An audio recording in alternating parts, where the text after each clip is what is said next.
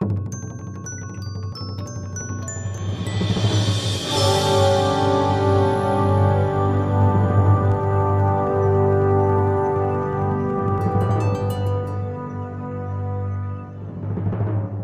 to a term I guarantee you had in ninth grade biology. With any luck, you have not thought about this word since then. Do you remember homeostasis? Homeostasis, having an ideal body temperature, an ideal level of glucose in the bloodstream, having an ideal everything, being in homeostatic balance. A stressor is anything in the outside world that knocks you out of homeostatic balance. You're some zebra, and a lion has leapt out and ripped your stomach open, and your innards are dragging in the dust, and you still need to get out of there. This counts as being out of homeostatic balance. Or you are that lion who's half starved to death, and if you don't manage to chase something down to eat, you're not going to survive the night, a short-term physical crisis. And the stress response is what you do with your body. You secrete adrenaline and 11D other hormones I won't torture you with. The stress response reestablishes homeostatic balance. That's all you need to know about the subject if you're a zebra or a lion.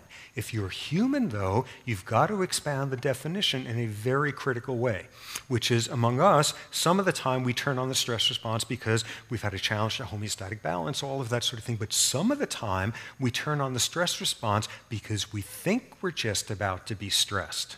And if it turns out that you're right, hooray for you, here comes the elephant, you don't have to wait to be stomped by it before increasing your blood pressure. You can have an anticipatory stress response, which is great. On the other hand, if you think that way all the time and you're constantly assuming that there are stressors coming that do not really exist, we have technical terms for you. You're being neurotic as hell. You're being anxious, you're being paranoid, you're being hostile, you are being profoundly human. Sit down a hippo and try to describe what the prime lending rate is, and it's going to have no idea what you're talking about. But we do. And that's the central concept in the whole field.